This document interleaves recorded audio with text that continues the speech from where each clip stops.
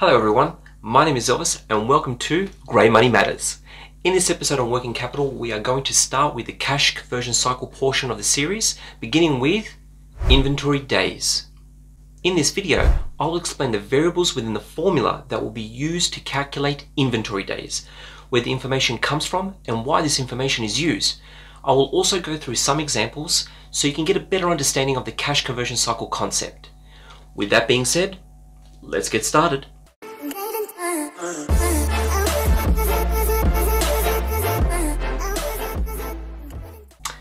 Let's start with the inventory days formula. You will notice in the numerator, which is above the line in this equation, is looking at average inventory. The information is obtained from the balance sheet, which is a snapshot of your financial position at a point in time. You will draw your attention to the inventory line item highlighted here. This represents the key item we are going to be analyzing, in this instance, inventory. For this example, we will only see a snapshot for one period, which represents the closing balance. Usually, you would see multiple periods based on the time frame you are analyzing. So, if you are analyzing a full financial year, you would see the prior year inventory balance as well as the current year balance for a 365-day period, or a previous month's balance along with the current month inventory value, which represents a 30-day period. The average inventory represents the opening inventory plus closing inventory divided by 2 to obtain an average for a particular period. In our example, we will only refer to a single period value, as the business in this example maintains a strategy to hold and replenish at a particular level. This level of inventory will be 500,000. Basically, our opening inventory equals the closing inventory, so the average would be the same. Why the period matters in this formula is that you need to understand your analysis reference point. The reference points could be a full financial year, a 6-month period, a quarterly period, or a period of 1 month. The reason for this is you need to maintain consistency with the other variable in the denominator, which is located below the line in the equation, and your multiple, as in this example. Since we are analyzing a full financial year, the multiple is 365. You will also need to consider the period based on your industry, seasonality, and the strategy of your business, as mentioned earlier. Now, if you look below the line in the denominator, you will notice the variable cost of goods sold. This information comes from the profit and loss statement, and it represents the performance of your business. You can see this highlighted below.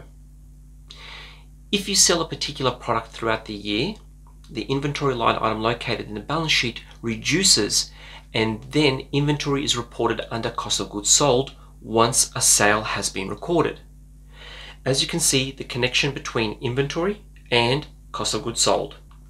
Let's continue with some examples to help us deepen our understanding. In this example, we have obtained a value of $500,000 worth of inventory currently sitting in our warehouses. This is the strategy chosen in this example to maintain this level of inventory throughout the year. As the year progresses, we sold $10 million worth of inventory, shown below in the denominator. Then the value obtained is multiplied by 365 to give us the efficiency figure in terms of days. Here we see 19 days. This is pretty good, as the value indicates that every 19 days we sell our entire stock of inventory valued at $500,000 and replenish it back up again to the value of $500,000 every 19 days. Now, let's take a look at an unfavorable situation.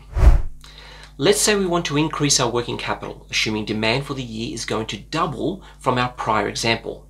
We therefore increase our inventory level to $1 million throughout the year instead of $500,000.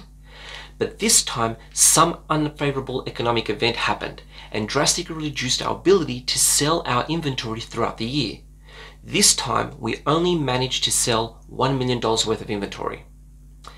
As you can see, we have a ratio of 1 based on the $1 million worth of average inventory maintained in the numerator compared to the $1 million worth of cost of goods sold in our denominator.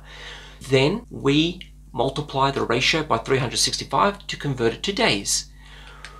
We get a pretty bad situation with 365 days, which basically indicates that we sold our entire value of stock just once throughout the year, and it took us a whole year to do so.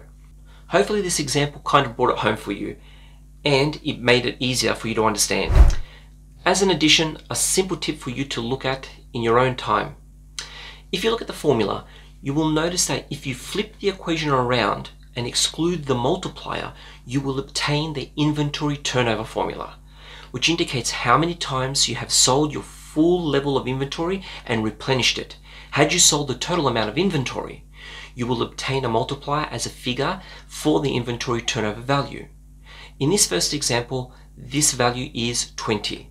This is how many times you turned over inventory when you only look at the cost of goods sold compared to the average inventory level. Then, if you grab this value and divided the 365 days by 20, you'll attain, you guessed it, 19 days. And that's it. That's the end of the video. Thank you for sticking around to the end, and make sure you continue your education in working capital by viewing the next video in this series on accounts receivable days or accounts payable days. Thank you, and until next time.